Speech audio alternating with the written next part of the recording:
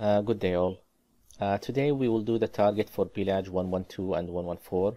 For the MK I'm repairing because I hit 114 in auto overnight before sleeping, and my fleet will be repair during the sleeping hours. So second day it will be having full health. I still have 1 hour and 33 minutes to use it. In the meantime, I will try to record for the 112, and later I will do the 114. So the 112, it's doable by the Gambit fleet, as well. Also, you can do it with the Everest, as well also with the Brute. For the Everest, I have created the video previously last month, and it's the same target, so there is no changing. So I will not, do it again. But mainly you kill the most of the land with the Everest, and then the remaining ship and remaining lands or remaining turrets, you will be kill them with the turrets. It's a map repair. You will not get any damage, but it's taking time. For the people who still didn't have the full build for the Gambit, I think they have the solutions to use the Brute as well, also the Everest. You can watch the video again. It's in my channel. I hope that will be helpful to you. For the time right now, I'm just using the Gambit to show the Gambit build. I have adjusted my build to have the nuclear accelerator, because it's gaining my fleet to have more splash, enough splash to kill the lands, as well. Also, I'm gaining a compact speed. The armors, as you can see, I have 4 penetratives and 2 explosive. This doesn't have all the special, and therefore the splash it's 95, because this is a countermeasure ship. It's not a kill ship.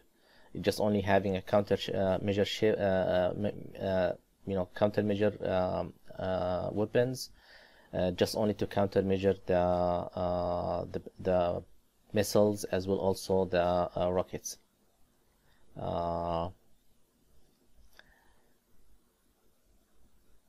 So let's go to the second ship. The second ship still having the old armor, but it will be changeable, because I'm still having also mix, because I don't have enough armor to fit them. The weapon also, it's also not old, because I don't have also but with this Pillage I'll be having enough armors to refit my ships, as well. Also, I'll be having enough to complete my limited weapons. This is the splash, and as you can see that with the changing of the new accelerators, I'm having splash 150, and before with your fleets it will be 160, but I'm gaining also 24% combat speed. I have here still mixing, so I have here the limited weapons, which is 2325 the damage amount, as the old one it's 1925. So if you have in total, it will be changeable, and therefore I prefer to have the limited weapon. But if you're not able to get it, you can still work with the normal weapon. Enough talking about the ship, and so if you want to refit them, I prefer if you have tokens. If you don't have tokens, do not spend time to refit your ship. Use that time to upgrade your raid ship, as well also to build the raid ship for the coming raid, because it's only a week. Just only if you have tokens. You have 2 days tokens in the Pillage, and I'm sure there will be another tokens on the raid, so you can use them to refit the ship according to your needs, whatever the specials or the weapons you would like to refit. Keep it on the range of the day or the tokens you have. For example, if you have only 2 tokens and the refit it's taking 2 days and 16 hours, it's up to you to wait, but I prefer the 16 hours. I use them to upgrade my raid ship instead of waiting. So remove the weapons that will reduce the amounts to make it, for example, 2 days and 2 hours, 2 days and 1 hour, 2 days 3 hours, but don't go more than that, because it's better to catch up with the time, because by the end of the time, this game is the time management, and you need to control the amounts, the timing, that you spend in building the ships to, if you want to coin, to have less coining than the huge amount, and then after a while you'll okay, the game is too expensive and you quit the game. It's just only an advice. This is the fleets I'm going to work with, and I'll see 112.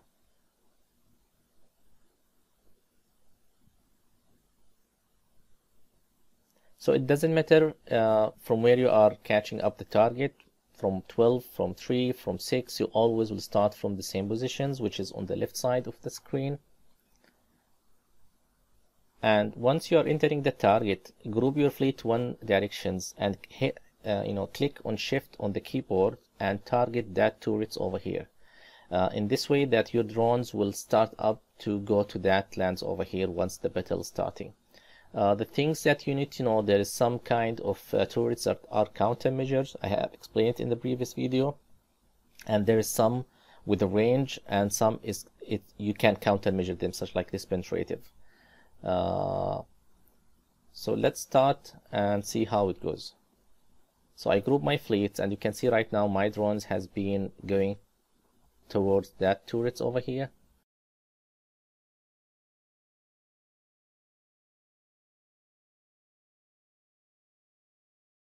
And right now just only I'm waiting my drones to be killed. I will target that lands, clicking shift, and target that turrets, which is here. And I will wait for my drones to be killed, and then waiting for these ships to be on safe, safe entering, so I will not be having any damage from it. So I keep moving to avoid that my drones to be launched, because to catch up with the time. And then when it's in safe, I will just bring my ships and launch my drones. I will not follow up the drone because there is a rocket over here and I need to keep a distance, so when they are firing I will be in the safe zone. You can see the rocket has been fired from here, so it's firing. So once the turret are killed, I'll mark the other turret, so my drone will go to that directions. And now I can go and kill the remaining turret in this land. As you can see with the splash, I'm able to catch up. So right now I'm killing that lands over here. At the same time, I will target that turrets.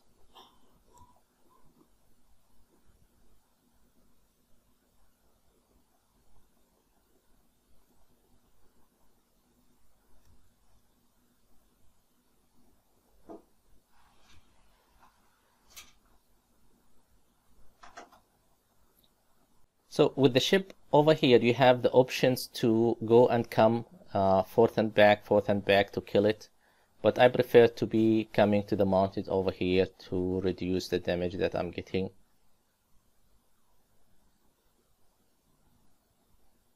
And the idea that when I target the turrets over here and kill the lands over here, because when I bring my ship and if my drones will start launching, there is a rockets over here and it will start to firing at my ships, and therefore I'll be having some splash from that rockets or some hits, direct hit from the rocket itself, and therefore that when my drones is launching, they will not go towards the lands over here, they will go towards the lands over here or the lands over here. So this is more important, much important, how to control your drones while you are driving. So right now the ship has been killed. I can go, and with the speed that I have, I'll be able to have the maneuver. So here, for example, I can come.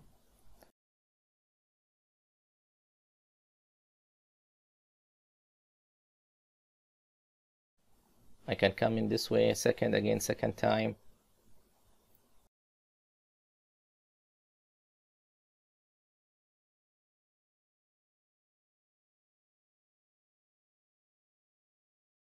I'm gaining a damage from it, but still the damage is way less. I'm just only trying to... This is one of the options. The second options, you can keep coming from this side and you just only try to hit it, but not always you are able to to have it clearly.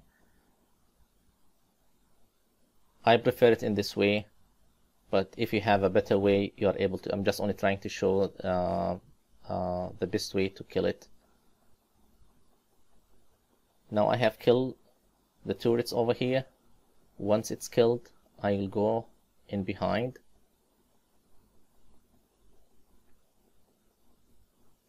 I mark that turret over here, and I will wait for my drone to come. You can see they are coming, and then the penetrator will start to. So right now with the splash I have that all the land will be killed. That one was not yet, so I will kill it.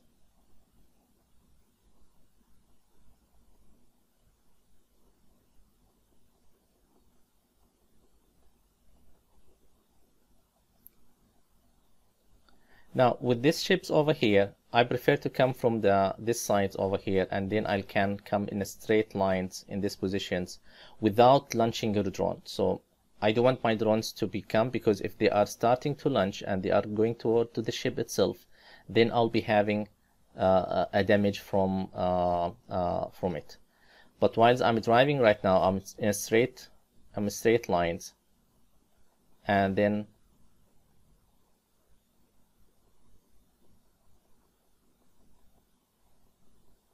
so in this way that I have killed the ships. Right now I will launch my drones and they will go towards over here. At the same time I'll go to these locations over here.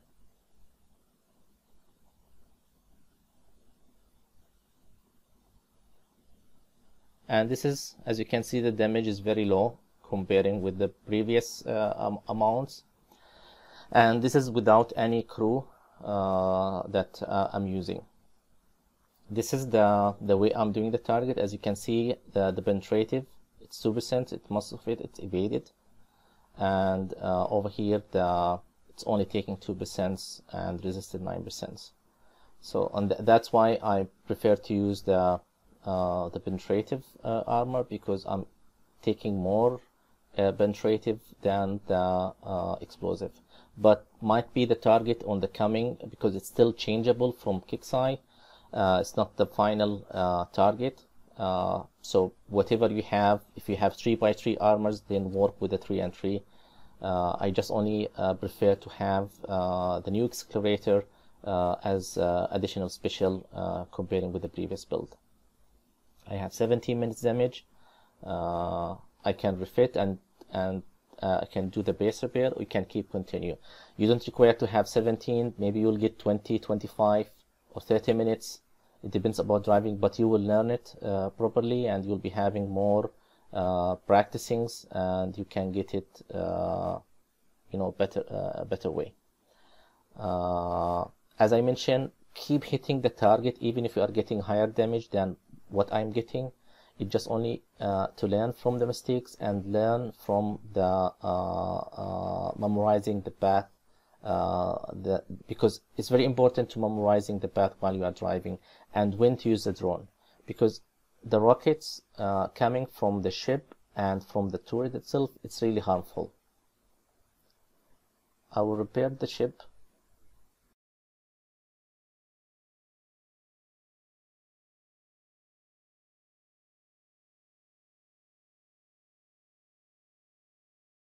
So right now I'll use a crew, and I will use the Sea Serpent, or you can use the Steelhead. For the splash over here, the splash we have, it's more than enough. But if you have less splash, maybe than what I have, the 150%, maybe it's better to use this crew, because it's having 30% splash. So it's recommended to have a better splash. It's just only the durations for it. It's only 33 minutes, so it's not long. So, and it's not easy to find them. So keeping this in your calculations. So I will use the Sea Serpent.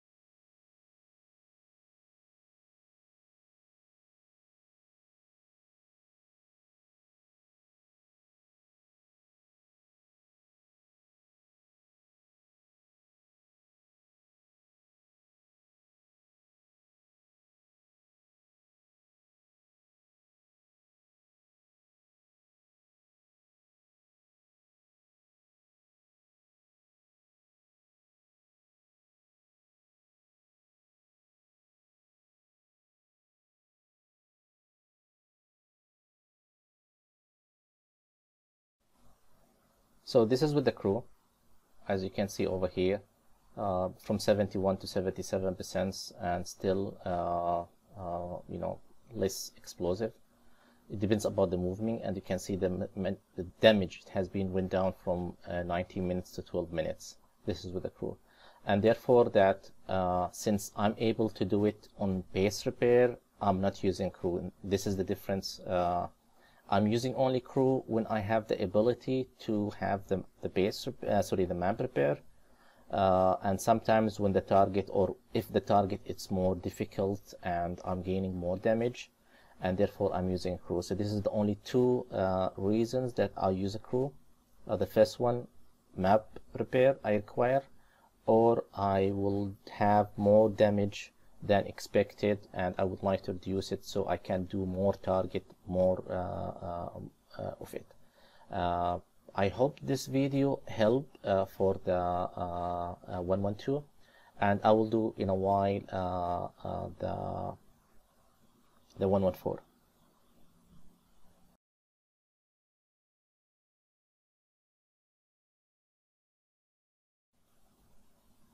So right now I have just only replaced the 112 fleets, the Gambit fleet, with the MK, because I wouldn't like to use the crew since it's already there. So I will do one with the crew as the same, one without crew, or one with the crew, and you can calculate if you would like to do the base repair or the map repair.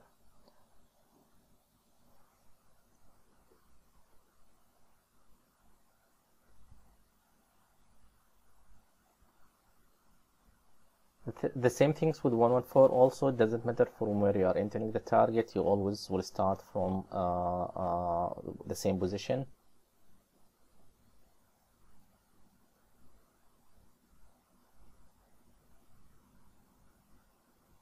So you have here the two possibilities. The first possibility to come kill that, you know, the towers over here, or the buildings over here.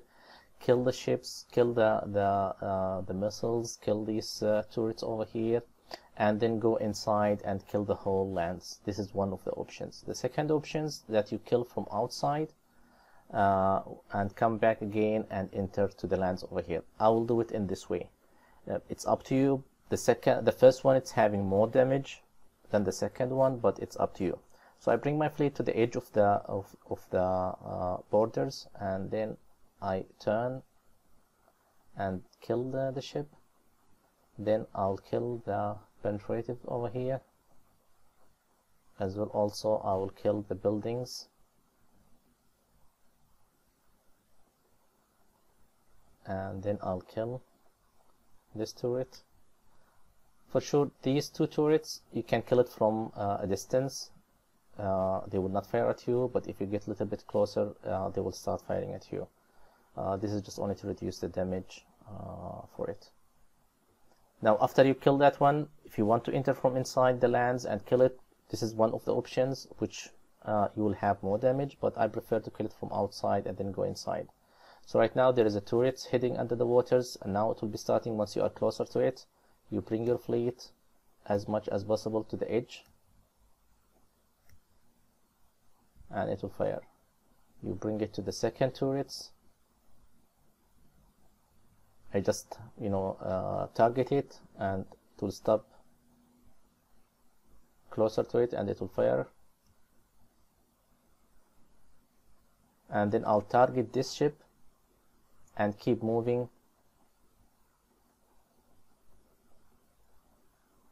So the drones will be starting up, but I'll be able to kill it, and then I'll keep moving to the second. Now I'll kill the ship, this ship, and the second ship on the top. Keep moving because you need to avoid the missiles coming from the drones. Now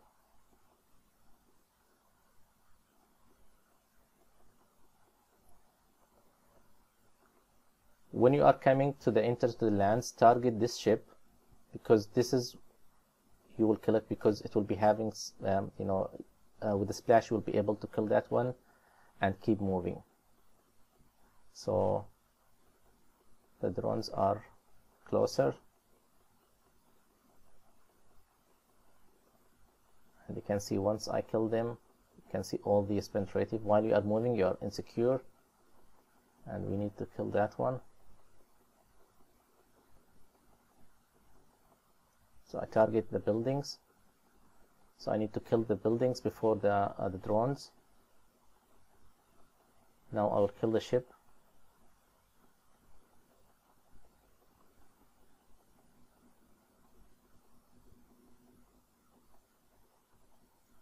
Target the ship.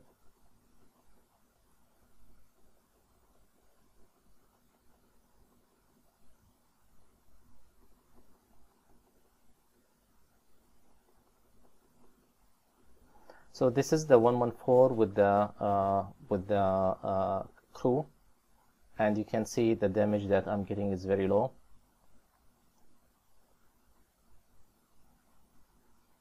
So it's 9 minutes with the crew.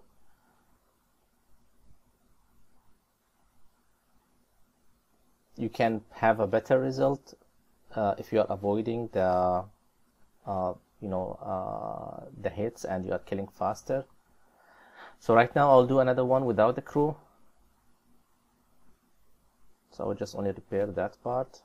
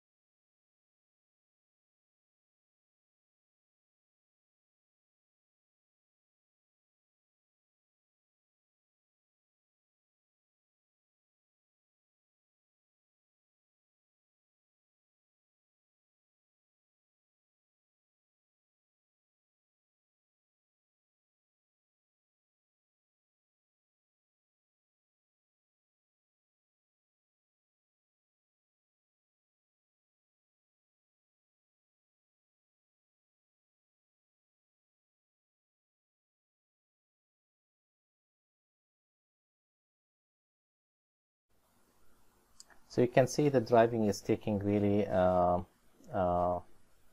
matters over here. With the crew it was 9 minutes because I made some mistakes during the drive, but it just only learning from the mistakes that you have, and therefore both of them, with the crew, without crew, since we are not in the raid, so the repair time is not half, therefore it will be a base repair. Maybe some of you will have the ability to do it with much more better, but it's about how you drive, and the faster or the movements that you have, it's really involving about the damage amount that you are getting. I hope these videos will help to have a better results to you. And as explained, just once you are able to get the path itself, the technique itself, it will be easy. So start with the 112, for example, hit as much as you can, memorize the path that you drive, and then use the MK to have a better results and better points. Thank you all for watching. I hope this will help you all.